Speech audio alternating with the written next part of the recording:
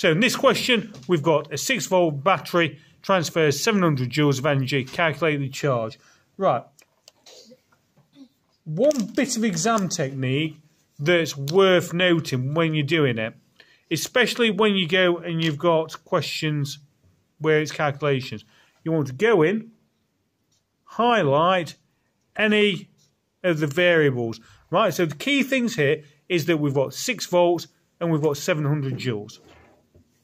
Right, so the only equation that we can use is the energy transferred is equal to charge times potential difference. So we start off, we substitute, right, we write the equation out, then we substitute the numbers in. So we know that the energy is 700. We don't know what the charge is because that's what we're going to work out. And we know that the potential difference is 6. We then go, rearrange this equation. So we need to go leave the charge by itself, which means that we need to go and move the potential difference. Right? If the potential difference is a multiply on this side, if we move it to the other side, it becomes a divide. Right? So we're going to end up with energy divided by potential difference equals charge. Right? Then we just go, put the numbers in, whack it into the calculator and work it out. So energy, we know that's 700.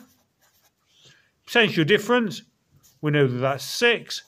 So that is going to go and give us a charge of,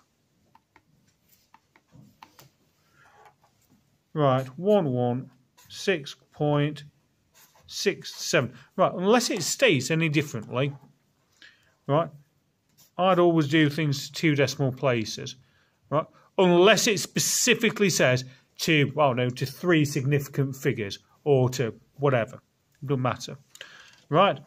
Then don't forget a unit for charge, which is a Q for coulombs, right? So that is how we're going and working out charge in this case.